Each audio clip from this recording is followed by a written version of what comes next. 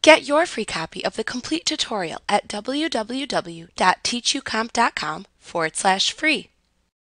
A delayed credit is useful when a customer calls and says they are going to return a purchase in the near future. Unlike credit memos, which are immediately posted within the system to affect a customer's balance, delayed credits are not posted until they are applied to an invoice. Delayed credits can later be added to the customer's next invoice to then be applied to a customer's balance. To create a delayed credit, click the Create icon and then select Delayed Credit under the Customer's heading.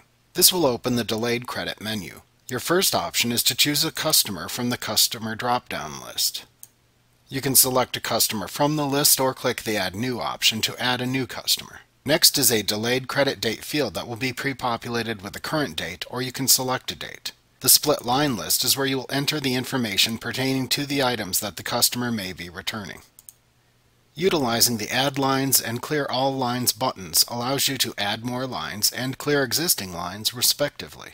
The Products and Services list is followed by a memo text box. This allows you to add a note to the delayed credit. Following the memo box is an attachment section where you can attach a file or files up to 25 megabytes. The final options along the bottom of the page are Cancel, Clear, Make Recurring, and a drop-down box to Save in New or Save and Close.